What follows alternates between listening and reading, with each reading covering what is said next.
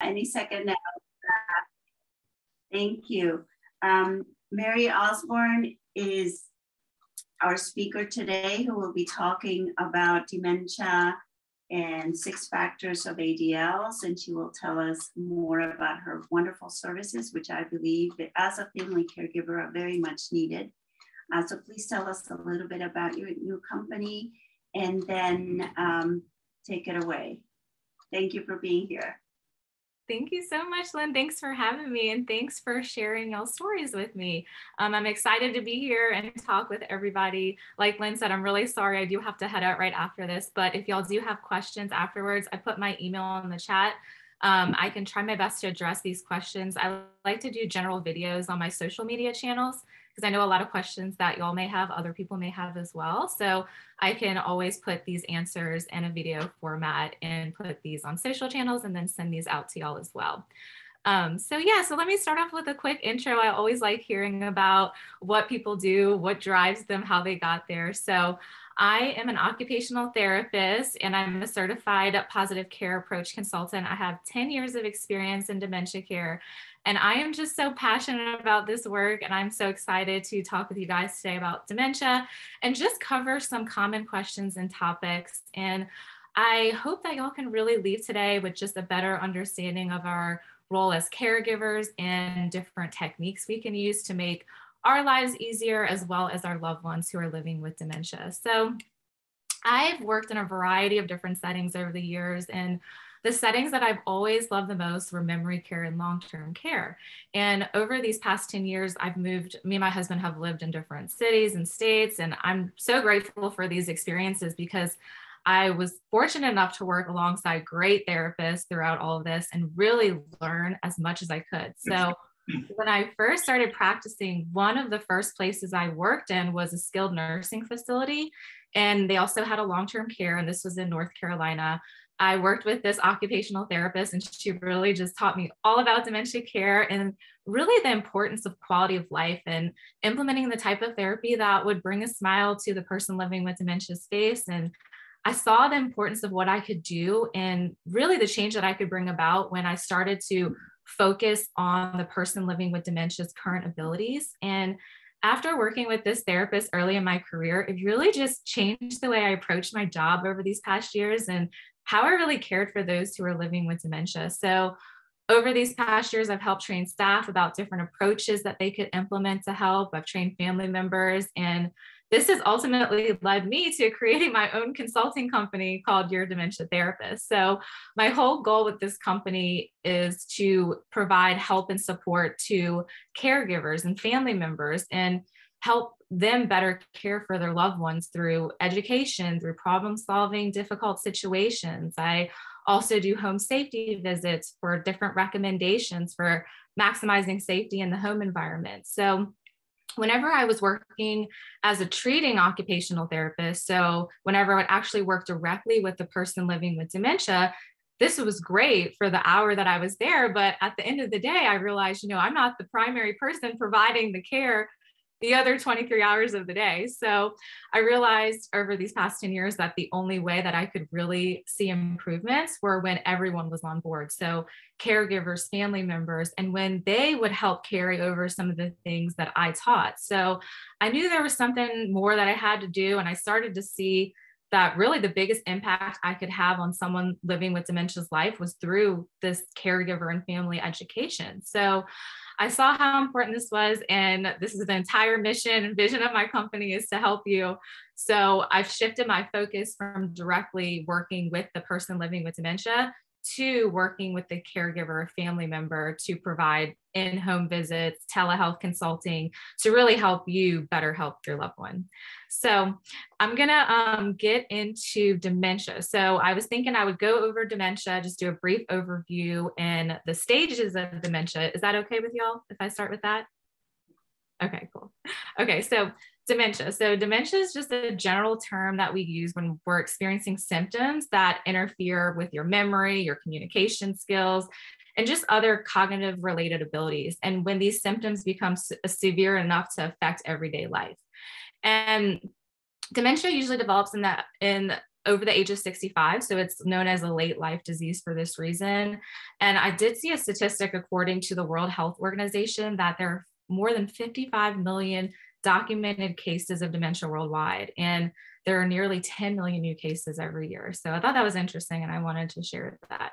But I was going to talk about types of dementia, but instead I'm just going to shift the focus into talking about the stages and just some real life examples and practical things that we can do as caregivers. But if you are interested in learning about the different types, I have on my blog page, I have a bunch of different articles on my website.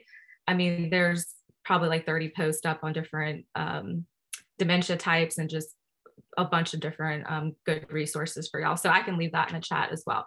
But I do want to briefly touch on the stages. So I know, and y'all might know that there are different assessments used to stage dementia, and doctors and therapists can use these assessment tools. So a very common one that y'all might know is the GDS scale, which stages dementia 1 through 7, but I like to keep it simple and brief, and we're just going to go through the 3 different stages according to the World Health Organization. And these stages are early, middle, and late. So the 3 stages of dementia. So I'm just curious, do y'all have a general understanding of what stage of dementia your loved one might be in? If not, very late for mine. Okay. My mother was early middle. Okay. And the neurologist told us moderately severe. Okay. Okay. And so we're going to discuss the 3 stages and just some things you might notice in each stage. I think it's a good thing to have a general understanding of what stage they might be in, just so you can better understand some of the changes that are going on and just have a general idea of what to expect. So like I said, the World Health Organization classifies these into early, middle, and late. So in the early stage, something that you might notice, some signs that you might notice are the individual becomes more forgetful than normal. They're losing track of time. They might feel lost in places that were once familiar to them.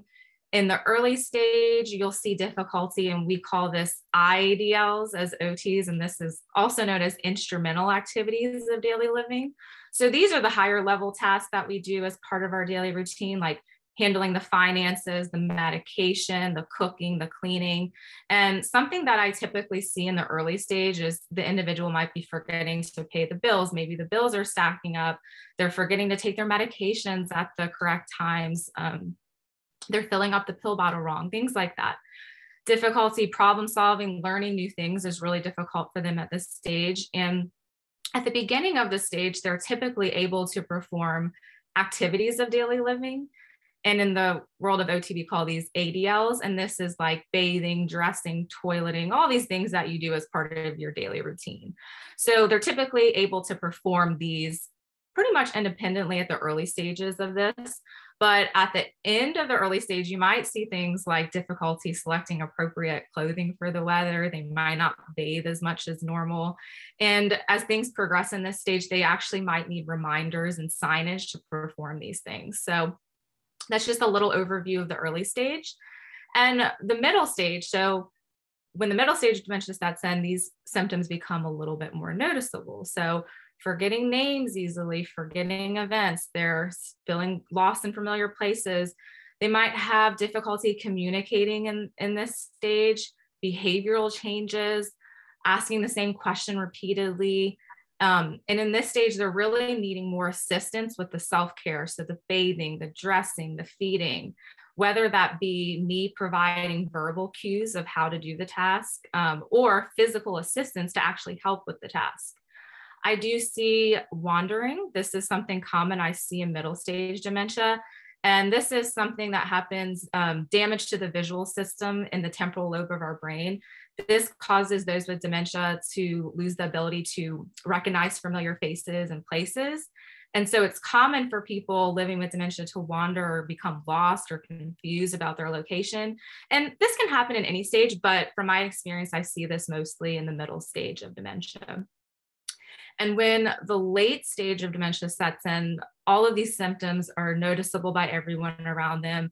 The individual with dementia will need full-time care. The symptoms are pretty severe, so almost full assistance with the activities of daily living. They have really no concept of time in this stage. And you might find that they're struggling to recognize their loved ones that they once knew, struggling to walk. You might see some behavioral changes like aggression in the early part of the stages. You might notice some contractures of the hands in this stage. So my focus as an OT in this stage is more family caregiver education. Might be focusing on positioning if they're in a wheelchair, just making sure they're upright to prevent risk of aspiration. So when they're swallowing, it doesn't go to the lungs, things like that. And really, in this stage, if you ask them something, they're probably not going to recall memories from the past. So when this happens in this stage, as an occupational therapist, we bring in sensory stimulation. So reading to them, playing music, telling stories to them, and really just trying to increase their quality of life in this stage. I actually have a course coming out that's going to be all about sensory stimulation in the moderate, severe stages. So it's going to be something really great with different activity examples that I'll have to make sure that y'all have access to.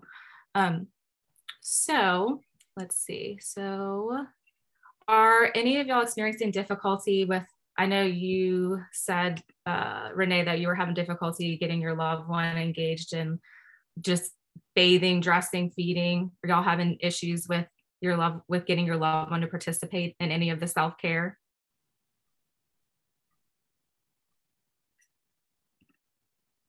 When my wife was in the middle stages, yeah, that refused to bathe. Okay. Okay. And just know that y'all are not alone. I help clients address these specific concerns, and these are all very, very common. So I do want to talk about just some specific factors that I look at related to ADL performance in dementia care. And really this can be applied to any of our ADLs. So the dressing, feeding, bathing, grooming, hygiene, toileting. Current abilities. I am a big proponent of current abilities. I think this is a huge factor that is often overlooked in dementia care. And I've found over the years that if we focus on what the person is able to do at that certain stage in dementia, then completing tasks will just go more smoothly overall. So I'm going to give y'all an example. Like something I hear frequently is, my mom used to participate in this word search puzzle all the time, but now she's not interested. And maybe it's not that she's not interested, but maybe this activity is just too difficult to do at this time. So modifying it or changing it to something she can do will give her a sense of accomplishment or satisfaction. Now, of course, this is going to look different in the moderate to severe stages because, like I said, we're going to focus more on that sensory stimulation in these stages and functional activities of something that would be in there, stored in their implicit long-term memory that is routine for them. So definitely this will differ as dementia progresses, just depending on the stage. So how can we focus on current abilities? We can be a good listener and observer. So we can pay better attention to the things that they're able to do. And then the things that are frustrating them, we want to pay attention to those as well, just so we don't continue to frustrate them when we're trying to involve them in an activity. So number two, I wanted to talk about. So we talked about abilities, and then number two is approach. So when you're trying to get your loved one to complete a task like bathing, we really want to think about what are our approaches like. So I'm just going to give you all a situation that I've seen happen before, and this is just an example, but let's say a family member comes in and they're like, "Mom, you haven't showered in days, you need a shower." And the person living with dementia is probably going to say, from what I've seen in the past, "Honey, that's not true. I just showered this morning." And then, our normal reactions as a family member or caregiver, we're like, "No, Mom, you haven't. Like you didn't just shower." And so then the person living with dementia is going to get all frustrated, and things probably aren't going to go so well after that. So, like I said, our first reaction might be to say something like the above statement. And when the person living with dementia responds, oh, that's not true, I showered this morning, it's because they're not really remembering that they in fact didn't shower. But since I've already approached the situation like this is their reality that they've already showered. So now, since I've already approached it like that, I'm going to need to enter this reality. So what I might say is, oh, so you showered this morning, I'm sorry, I must have forgotten. And depending on what their short-term memory is like, I'm going to try to go back maybe in a few minutes or an hour, just depending on what the individual's memory is like, and trying a different approach. And in my consulting sessions, I help come up with customized approaches that help with different situations, because I look at the individual and how the approach is currently being done, and we go through all of that. So that is the approach. And then number 3 would be the routine. So what is the person living with dementia's routine currently like? And not only currently, but you want to know what it was like prior to them having that diagnosis of dementia. So I'm going to take self-feeding, for an example. So what was their routine like when it comes to self-feeding? So were they used to smaller meals throughout the day?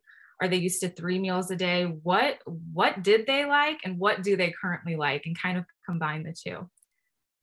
Number 4 would be identifying unmet needs. So if the person who's living with dementia, and this, I see this a lot, is reluctant to perform ADLs, the activities of daily living I was telling you about, and demonstrating some resistance with this, well, can we investigate further? Like, what might be causing them to refuse this?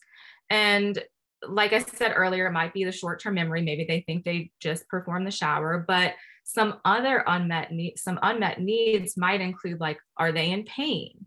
Are they fearful? So I've had actually people in the past who were maybe had a fall in the shower like a few weeks before, and that was in their mind, like they still remembered that moment, and now they're reluctant to perform because they're scared to do the task. Are they cold? I find that this is a big one for bathing.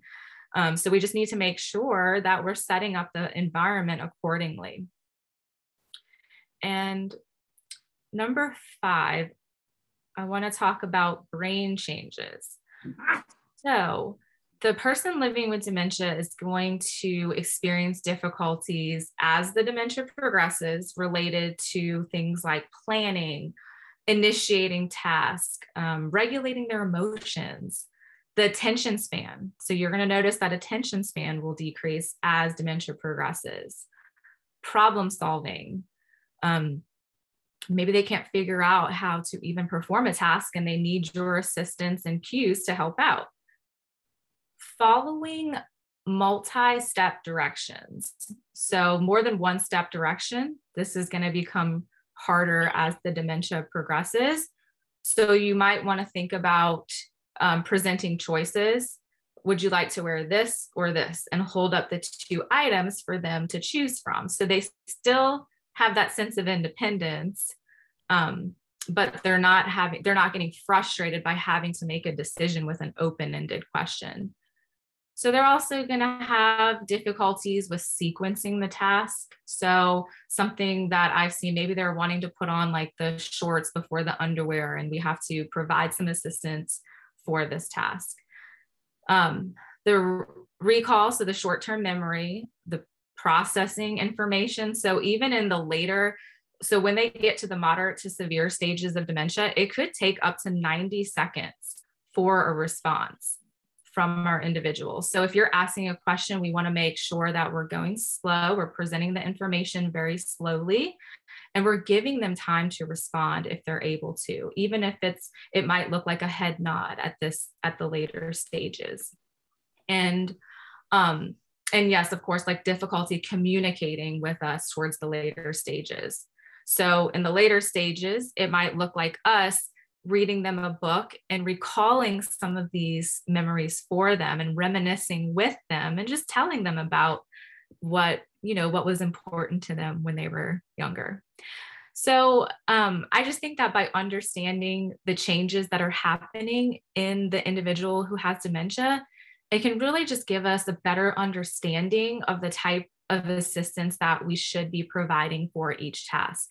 Now, if this is something that you're finding difficulty with, like you're like, okay, what can my loved one do?